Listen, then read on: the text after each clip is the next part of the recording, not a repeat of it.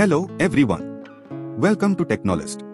I'm Varun and today we are embarking on a fascinating journey into the world of casting foundry. Casting is the forgotten hero of the manufacturing industry. Imagine a world without it. From small components to large industrial parts, casting is the foundation of creating the products we use every day.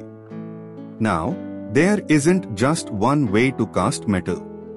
There are various methods, each with its own strengths. From the time-tested sand casting to the precision of investment casting and the speed of die casting, these methods cater to different manufacturing needs. But what exactly is a casting foundry? It's a place where raw materials are transformed into complex metal components. Think of it as the birthplace of the strong and functional elements that make up our world.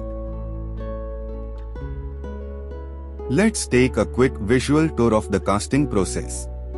It all starts with melting metal, creating molds, and carefully pouring molten metal to shape the final product. It's a story of skill and technology coming together. But behind the scenes, it's not just about machinery, it's about skilled makers and technicians. Their expertise ensures the creation of precise molds and the quality of the final product.